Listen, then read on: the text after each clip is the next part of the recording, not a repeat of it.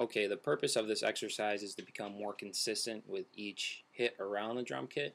I'd recommend it for intermediate to advanced players. I picked it up from one of my drum teachers, Joel Spencer. He's one of the jazz masters in Chicago. I just want to pass the information along. You can basically apply this routine to any style. It's designed to help with fluency, and basically it'll help you express your musical ideas more clearly, and it's just a very simple approach. I generally use it as a maintenance exercise between gigs and studio work. And if you have any questions, I'll put my email at the end of the video, and feel free to shoot me an email. Thanks for watching.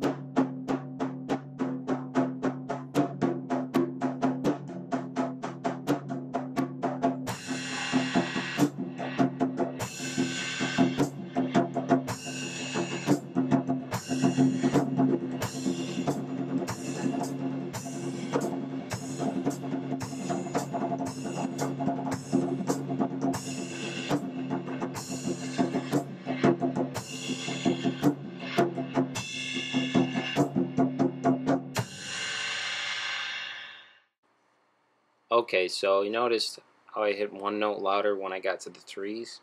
Those are the types of inconsistencies that we're trying to work out when we're doing this exercise.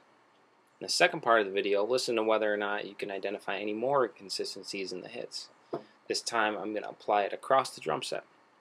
I recommend running through this about 2 to 5 times before playing, depending on how loose and warmed up you're feeling. Each time you play it, see if you can increase the tempo but remain loose with control. You'll realize as you do this frequently, you'll feel more relaxed while playing, and it will help to take your abstract ideas and apply them creatively across the drum set.